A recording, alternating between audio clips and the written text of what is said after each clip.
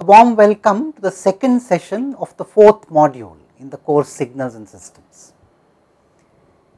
We are now embarking upon a generalization of the transform domain. And in the previous session, we have given the basic idea that we are going to use in this generalization. The basic idea is to capture or hold the input or the impulse response or the output, the signal in general, hold it down or capture its growth in such a way that it is then Fourier transformable. It is very simple. We are not asking for too much. We are saying you just need to hold that signal down by a decaying exponential. And if you do that, then you can take a Fourier transform. In fact, this also leads us to a more general way of dealing with systems that are amenable to Fourier analysis.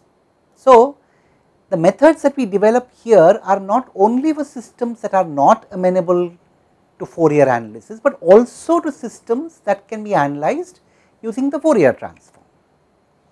They can also be captured, of course, and then dealt with the Fourier transform more generally. Now, all this was nice. We gave an example to explain what we meant by capturing or holding the signal down or ensnaring it, but now we must make this whole discussion more concrete by putting down a process that we are going to follow.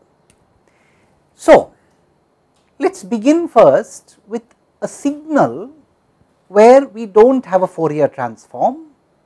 In fact, let us begin with the signals that we took yesterday as examples in module 1, and let us then use the same idea, capturing, holding down, but let us make it a little more specific and say what are the functions that we are going to use to hold down and what conditions must they obey.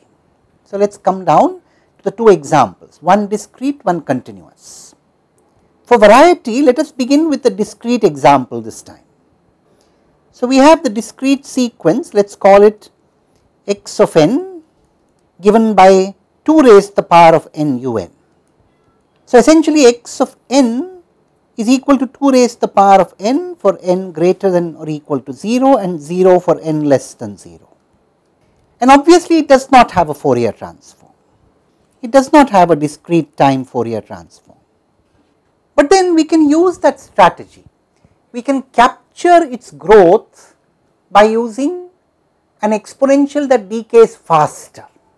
And when we do that, we can then identify what would happen to that captured sequence in the Fourier domain. So, let us do that. Let us now multiply x of n by, let us call it r raised to the power of n. So, you have 2 raised to the power of n times r raised to the power of n. In fact, let us make it r raised to the power minus n. So, essentially r is a capturing factor. Now, under what conditions on r would we have a discrete time Fourier transform for this sequence? So, let us ask this question. Now, you know, without any loss of generality, consider r to be a non-negative real, in fact a positive real constant. Now, for it to have a discrete time Fourier transform, what are we asking for? We are asking for the following summation to converge. And in this case, we have, of course, n runs from minus to plus infinity. In this case, the summation is essentially 2 raised to the power of n into r raised to the power minus n into e raised to the power minus j omega n summed over all positive values of n, which of course can be simplified. Now, you can see this is a geometric progression. It is a geometric series of infinite length with a common ratio equal to 2r inverse e raised to the power minus j omega. And if you want this series to converge, the common ratio must have a magnitude less than 1. How does that reflect then? We are essentially saying that mod 2r inverse e raised to the power minus j omega must be less than 1, but then mod e raised to the power minus j omega is just 1. So, therefore, mod 2 r inverse is less than 1, which essentially says mod r is greater than 2. Now, in fact, this tells us the condition on r, but more generally, if we look back at what we did, let us go back to what we had done in terms of writing a summation. What have we done here in this expression? Let us combine these two factors together, and let us write this as z raised to the power minus n, where z is r e raised to the power j omega. Now, remember, z is complex. In general, z is complex, and in fact, now we have an interpretation for r. R is essentially the magnitude of z. So, what are we really saying here in this? We are saying the magnitude of z must be greater than 2. And how can we sketch this region in the complex? You see, how do you represent complex numbers? You represent them by drawing a complex plane. Just as you can represent real numbers on a real axis, you need to draw a two-dimensional plane is required to represent complex numbers, and you can show a region in this complex plane which corresponds to this inequality. So, what are we talking about? We are talking about this complex plane here. Let us call it the z plane. We are talking about a circle of radius 2, and the circle is essentially mod z equal to 2. So, mod z greater than 2 is essentially the region exterior to the circle. Now, what is very clear is that this convergence or lack of convergence has only to do with r, it has nothing to do with omega. So, it is the magnitude of z which determines whether this series or this sum converges or not. In fact, we give this region a name. This region which is exterior to the circle where this converges is called the region of convergence, and we often abbreviate it by ROC for short. And now we will say that we have a more general transform. We call this the Z transform.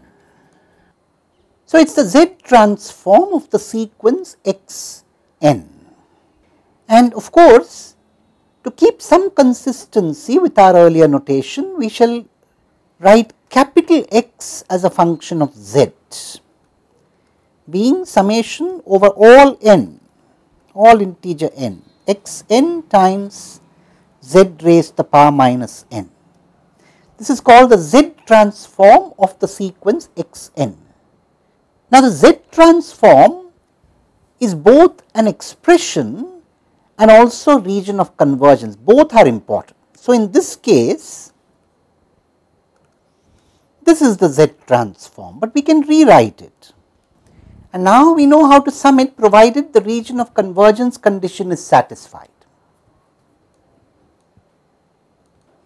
So, in fact, this in total is the Z transform. The Z transform now needs to be specified both with an expression in Z and a region of convergence in the Z plane.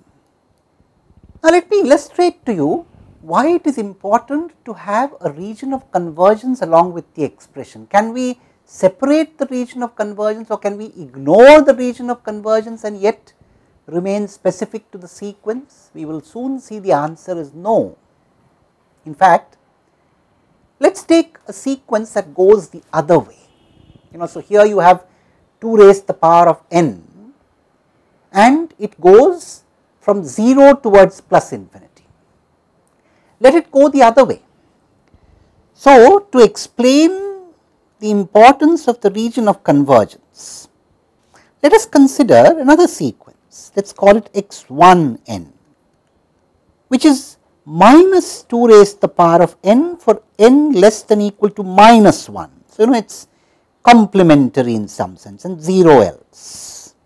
So, it begins at minus 1 and goes backwards, and it has the value minus 2 raised to the power of n. So, the same exponential sequence, but now it goes backwards starting at minus 1. Let us consider its Z transform. Obviously, its Z transform needs a summation from minus infinity to minus 1, and we can expand this. You can write this as 2 inverse Z plus 2 raised to the power minus 2 Z squared plus and so on. So, it is very simple, it is a geometric series again with a common ratio equal to 2 inverse Z, and you need this common ratio 2 inverse Z to have a magnitude less than 1, which means mod Z now needs to be less than 2, remember. And now you can sum it, you can sum this. So, x1 Z would then be minus 2 inverse Z divided by 1 minus the common ratio, and you can multiply by 2 Z inverse numerator and denominator, and there we are. If we do that, this would become, so when you multiply by 2 Z inverse, it would be minus 1 divided by 2 Z inverse minus 1, which is 1 by 1 minus 2 Z inverse. Very interesting. So, x1 Z and xz have the same expression 1 by 1 minus 2 Z inverse, but a different region of convergence. That is very interesting. So, we need to deal with the Z transform with a little more care, and we will see more in the next session. Thank you.